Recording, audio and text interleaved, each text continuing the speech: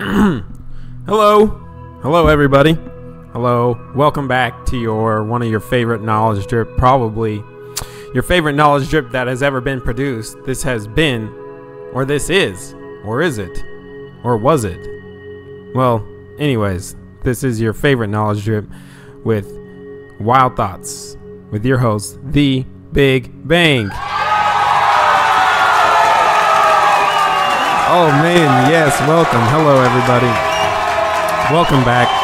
It's been like a couple days since we've done a knowledge drip, and we've done a couple great things since then.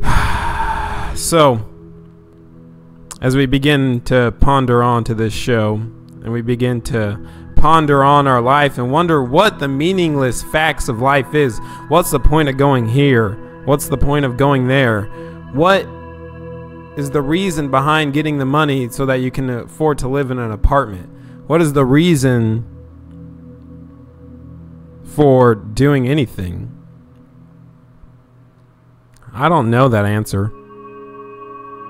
Because the answer for me is doing it just because I think I should be doing it, or I know I should be doing it, or I'm manifesting that I should be doing it, and then I do it.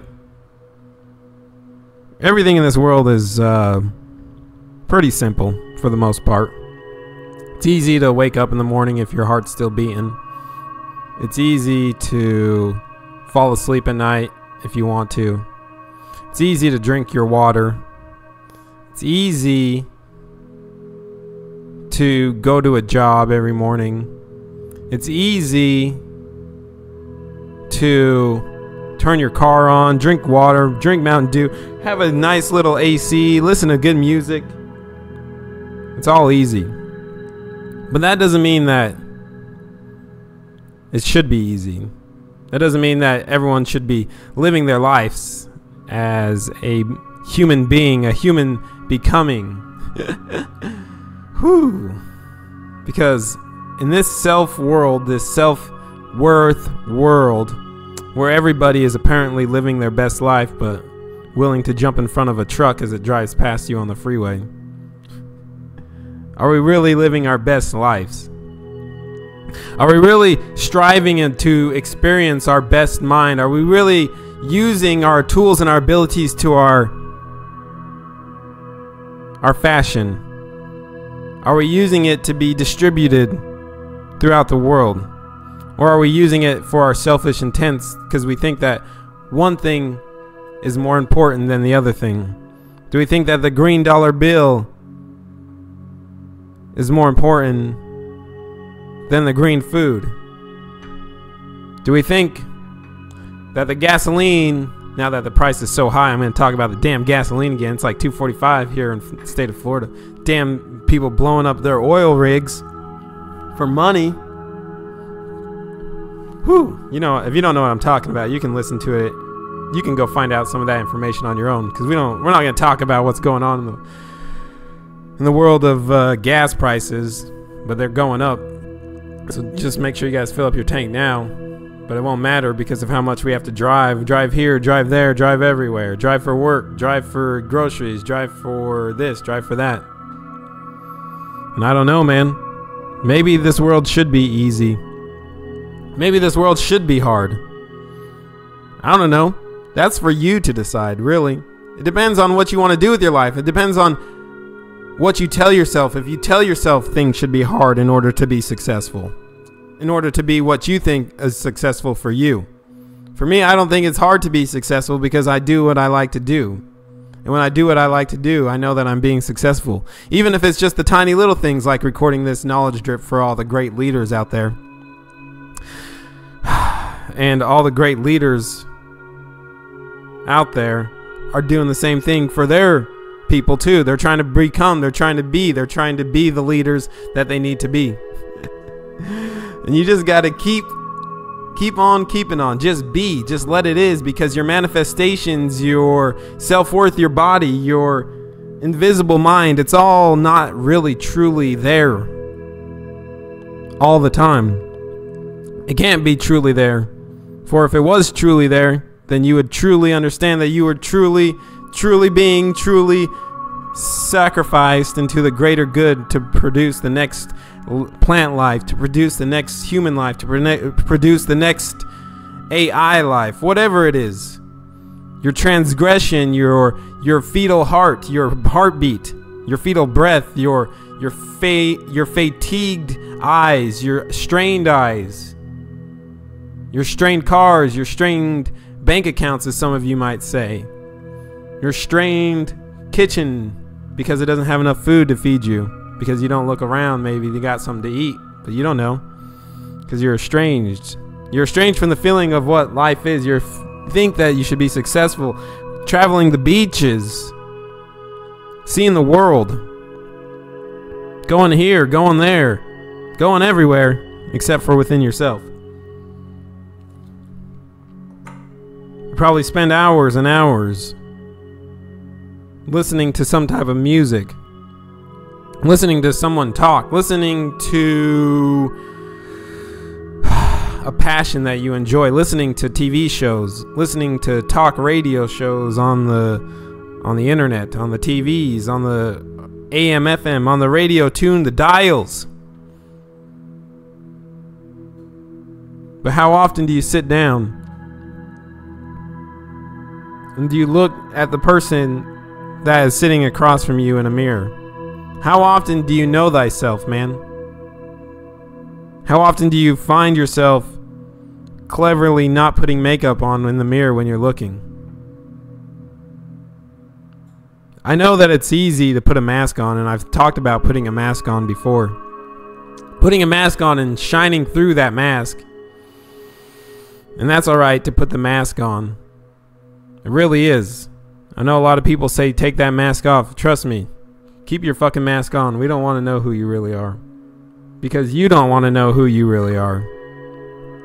And if you don't want to know who you really are, then why the fuck would I want to know who you really are?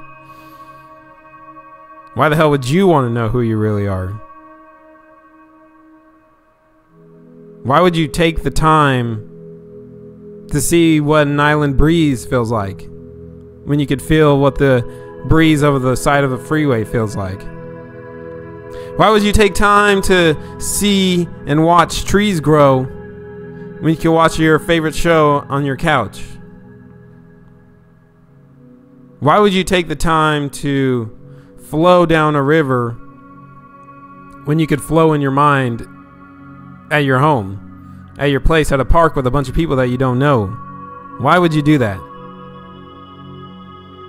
Why would you try anything in this world if you didn't want to be very successful at it? Or if you didn't believe you were successful at it? Why would you try? These questions I'm asking are some of the thoughts that run across my mind mostly throughout the day as we sit out and watch the beautiful world unravel before our eyes. Sit back and watch the beautiful people flow their mindset across the oceans, across the seas, across the airs, always trying to get somewhere.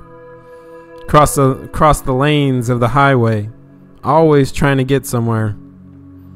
Just to return back to what they want to call a home, a safe place, a place of knowing, a place of being. A place where they can rest their eyes, a place where we can all rest our eyes. And I know that's true. Because I do the same thing, man. All we want to do is get to a place where we can rest our eyes. But for the most part, we forget that our eyes are resting when we stop thinking, when we stop being, when we stop controlling. How can you relax if you're controlled? How can you enjoy the island breeze or the freeway breeze if you're controlled? Always thinking about something, thinking about debts, thinking about people, thinking about how other people are affecting your life. How can you stop and control this island breeze, this freeway breeze, this jet lag freeze brain as we get up in the morning and we leave the people that we think we know every morning, and we go to a place where we think we know people, to come back to a place where we think we know people. But truly, who do you really know? truly, who are you with every minute of the day? Truly, who is breathing your every air? Who is breathing your every breath? Who is seeing every thought? Who is thinking every thought for you? You must take care of yourself. You must understand that the breeze way of life comes through your eyes. It comes through your ears. It comes through your nose. It comes through your mouth. And sometimes it comes out of your nose. Sometimes it comes out of your mouth. Sometimes it comes out of your urethra or your asshole, whatever you want to call it. Sometimes it comes out there. But still, when you control all these things, you're by yourself for the most part.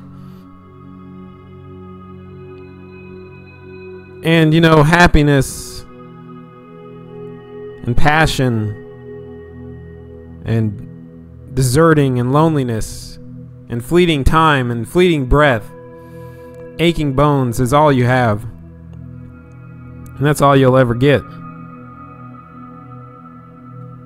No matter how much you manifest, no matter how much money you make, no matter how much food you have, no matter how many places you traveled, no matter how many things you've seen, you have a fading breath inside of you. Ooh, a fading breath that is going to be seen. A fading breath that's going to be heard. A fading breath that will destroy anything in its path. The fading breath, the fading of your breath, the fading of my breath, the freight trains of breath in and out constantly. The river flows constantly through the lungs, and you don't want to take care of your body for 10 minutes. You don't want to take care of yourself for 10 minutes. You're so worried about making sure that everyone else is happy. You're worried about this. You're worried about this. You're worried about the future, the future, the future, the future. What's coming in the motherfucking future? You're worried what's coming in this motherfucking future. Well, let me tell you what's coming to the future. More breaths, if you're lucky. More eyesight. More food. More money. More clothes, more cars, more gas, more sunlight, more water, more AC. As our beautiful AC turns on, you know how we love to talk about the AC, the abundance of the AC. You know, life is going to be great for you. Life is going to be good for you if you want it to be. Life is going to be that of a box of chocolates. Always different. But really, it's not that motherfucking different. Because we go through because we go, hey, we're not going to die today. We're not going to die tomorrow. I'm going to live till I'm 97. I'm going to live till I'm 105. Until you get on that breeze way of life, that breeze of the beach, and you see that tsunami, is that what they call it? Big old wave, or whatever the big waves are. I don't know what they call them, but you could look out. You might be able to see a big old wave out there. And that wave is coming for you. But you know why? Because you have something else to do. The earth has something else to do with your body. And it's coming for you. So don't pretend, don't act, don't enjoy the fact of next week. Don't enjoy the fact of next year. Don't enjoy the trips that you're going to take in the future if you can't enjoy your present breath today, right now, while you take care of yourself. Because no matter what, no matter how many family members, no matter how many friends, no matter how many wives, girlfriends, boyfriends, whatever you want to call them, no matter how many you have, there's always going to be one more. And that's always you. The person that comes back to you over and over again. The person that says, hey, I'm going to live till I'm 95. Self-delusion. Self-granger, is that what they call it? I don't know. You know what I'm talking about. worth, self-pity, self-destruction, self-breezes. I don't know why I'm really... Actually, I know exactly why I'm stuck on that word, breeze, the island breeze. I was standing next to a freeway all day. And on that side of the freeway, I see tons of cars drive by, rat race, rat race, rat race. But you know, it's not really a rat race. Because rats don't drive cars. Rats don't drive cars. Rats don't fly airplanes. The human becomings drive the cars. The human becomings fly the airplanes. So this human race we're on against time, this human race that we think we're going to outlast, out-expire, out-do, out-destroy, it's impossible. The only thing you can really do is sit and not think. You can sit and not breathe. You can sit and write until your arms fall off. But you'll realize at the end that it's coming for you. The tsunami is coming for you as you sit on your island breeze beach and you sip that margarita, the water, the whatever you drink, the Coke, the Hennessy, the Crown, the marijuanas of the world. You smoke it, you crack it, you eat it, you light it, and you fight it. But at the end, your heart is going to become part with the world again. It's going to become part of the water again. Your body is continuously in a flow of motion. Your heart is continually in a flow of motion. Your brain will stop that flow of motion, but your heart will continue to beat because it wants to flow on with the ocean. But your mind will tell you to stop flowing with the ocean and paddle against it, paddle away from it, not see that tsunami coming, not see the inevitable end of your beautiful, tragic life, this life of hell, this life of us getting polluted by all the cars and our water being shrunk down to nothing. You know, just a little sidetrack, from Florida, here where I live in the state of Great Florida, it's always sunshiny, but the water, they're having a problem with the water here, I guess. Running out of bottled water, that's what they say. And that's alright to run out of bottled water, because if you guys know, you can always go get like one of those little straws with a little charcoal filter and all that other good stuff, and you can drink straight from the rivers itself. If you don't have bottled water, there's always solutions. There's always enough. There's always an abundance. So don't let them scare you. Don't let them intimidate you. Don't let them put that fear into your heart. That's your brain fear. That's not your heart fear. That's your brain fear, keeping you placed, keeping you strapped, keeping you afraid that you're going to lose something that is not even yours. Afraid that you're going to maybe not gain something that is not even yours. For how can you sit here and say that your body is yours when it surely flushes down the toilet so easy? When it comes out of your dick hole, down out of your dick hole and into the bushes, into the plants. I'm telling you, your body wants to get back to the water. And that's all it's trying to do. At all times, it's trying to get back to the water. That tsunami of life. Oh, shit. I like where we're going with this, guys. That tsunami of life, this tsunami of peace. This tsunami of plastic. The tsunami of breath. It comes out, it comes in, it goes down and back into the water, because that's where it wants to be. For it is an atom and a molecule. For the paper is an atom and a molecule, and for that is where it wants to be. It wants to be back. It wants to be flowing eternally, enjoying the scenes, enjoying the flights. So why not take a trip? Why not conquer your pretend fears that you have in your mind of whatever's holding you back from doing what you want to do? I don't know. Maybe you just gotta realize that your self-worth, your self-interest, your self-mind is maybe not your own mind, but it is that of all of your surroundings. You are not just an individual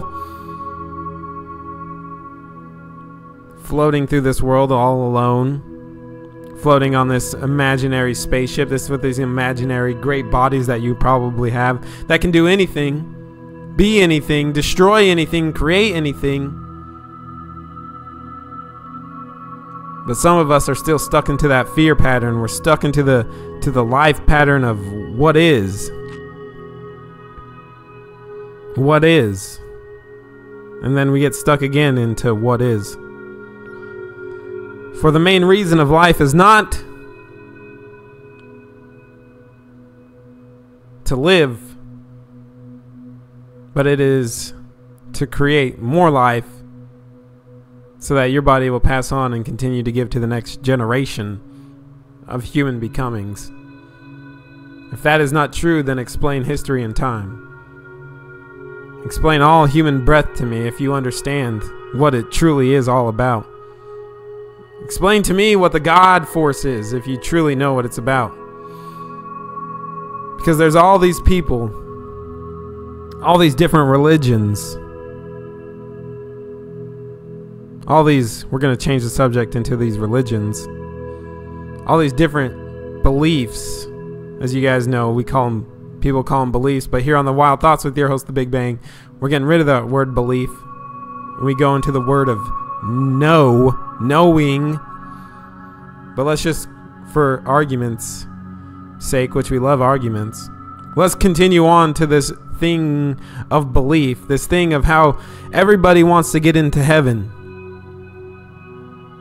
but nobody wants to hop onto that tidal wave. Everybody says they want to get into heaven. They want to believe in heaven. They don't know if it's true or not. When it comes to it, they're afraid to say. Then when it comes to the thought of death, they'll say something like, I don't know if there's God, but if there is a God, then I will believe in him if I see him. And there we go again with that word belief, if I see him. But yet man has, a lot of men, a lot of people, a lot of women have found out who the God is, who the God force is. And that God force is the person that's behind the mic. That's the person behind the mirror. That's the person behind your car, whatever type of car you drive. That's the one, that's the person, that's the God that creates that car to move. It's the God that creates everything. It's you. And if it can't be you, then who can it be? You're saying it's an all ever-flowing life. It's all ever-flowing universe. And that's true. Because everything helps you get out what you need to get in. For example, let's just say paper. And let's say how you can make paper. What's it made out of? Trees and water. And what does that tree and water do? They create something so you can write your little words on the paper. So you can write put your little picture on the Instagram or the Facebook. It creates these unknown and unseen powers that we take advantage of. We don't give proper thanks and we think that it's just us doing it. But without the tree, there would be no paper to write on. For without water, there would be no ink to write with. So for you to say, for I to say, for anyone to say that the God force is just within us, can that be so? Can that be corrected? Can you unknowingly know that there is more force out there than just you? Can you unknowingly know the power within you? Can you unknowingly know that everything is you? The trees, the water, the air, the fake birds that fly around, the airplanes, the little ants. For some part of you has been introduced from them. And some part of you has been introduced to them. And you continue to believe you're hustling. You continue to believe that you're going to turn out all right. You continue to believe that you will find your place in life. But for real, you're unknown. You're unknown. You're unknown because you're always flowing in and out. Your body leaves you. Your body comes back to you. Your body leaves you. And then it comes back to you. Ugh, yeah. I like that right there. Now that was all straight. I don't even know where all this is coming from, to be honest with you. It's not written down in my books. It's not written down anywhere that I have read yet. This is just coming straight from my mouth into this beautiful blue microphone. It's probably because I do a lot of sitting and meditation. So, go ahead and take a quick break because we're almost 30 minutes into this. And I've been having a great old time with this. Just figuring out words and putting them together, knowing that the tidal wave is coming for I. And it's not that bad, actually, because I'm not afraid to do what I want to do. Knowing that our time is fleeting like a knife sitting over our head, like a machete sitting over our head ready to drop, like a AK-47 with the trigger already pulled, and the bullets are whizzing towards you, and there's nothing you can do. And the water's there to drown you so it can take itself back. Alright. Well, we're almost 30 minutes in. You guys know that we normally go only about 30 minutes. I had some writings for you today, but we're at 30 minutes. And it's only Wednesday. It's a motherfucking hump day. So guess what? On Thursday, we can do Knitting Thursday here with what I have written down. So let's go ahead and at the 27-minute and 15-minute mark, we're going to go over our instructions for sitting meditation. So go ahead and take a deep breath real quick. We're actually going to start at 27 minutes and 30 seconds. So go ahead and keep breathing. Relax yourself into the ease and comfort of knowing that you are becoming who you are. And nothing else can stop you. So here's our instructions for sitting meditation. Sit in a comfortable, upright, dignified position. Pay close attention to breath sensations. Remain still. Notice what happens. Notice your responses to what happens. When noticing that attention has drifted away, gently replace attention on sensations of breathing and be kind to yourself. Whoo, yes. Guys, this has been one of the greatest knowledge drip that we have actually done so far. You guys are probably like, you say that every time, Big Bang. Every time you say it's the best one you've ever done. And that's because I know that it's the best one I've ever done. Every time I do one, I know that I get a little bit better. So, let's go ahead and finish today's knowledge drip off with the self-confidence formula. If you all have your books with you yet. I don't know if you've gotten it. If you're still listening. If you're a new listener, because there's been a lot of new listeners that have stopped by, especially in this last month. I can't even believe it. This, the God force working out there, putting out the good vibes, I guess, the tidal wave, and people are getting pulled in. People are getting pulled in like the waves, man. The waves are going out and they're pulling people in. They're pulling these human becomings in. They're pulling leaders out of this amazing little tiny world as we move on and think what is having us fear nothing. But at the same time, how can we fear everything? So, if you want a thing done well, call on some busy person to do it. Busy people are generally the most painstaking and thorough in all they do. A little saying for you before we start our self-confidence formula at the 30-minute mark. So go ahead and get out your notebook if you don't have it. Let's go ahead and start the self-confidence formula. I know that I have the ability to achieve the object of my definite purpose. Therefore, I demand of myself persistent, aggressive, and continuous actions towards its attainment. I realize that the dominating thoughts of my mind eventually reproduce themselves in outward bodily action and gradually transform themselves into physical reality.